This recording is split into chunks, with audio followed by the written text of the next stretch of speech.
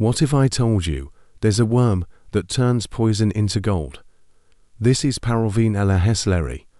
These little worms live around hydrothermal vents on the seafloor, and boy, does it have a toxic world.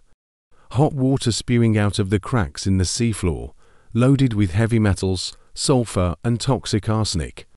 Temperatures here can exceed 350 degrees Celsius. Most life forms, including humans, would be dead in an instant, but these worms thrive. In fact, they take the arsenic in the water and turn it into golden crystals of a mineral called orpiment. They do this by sucking up water, converting the poison into a harmless substance, and then coating themselves in it.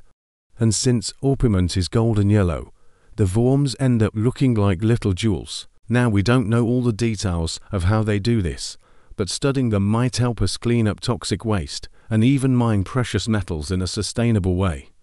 Who knew such a humble worm could be so valuable?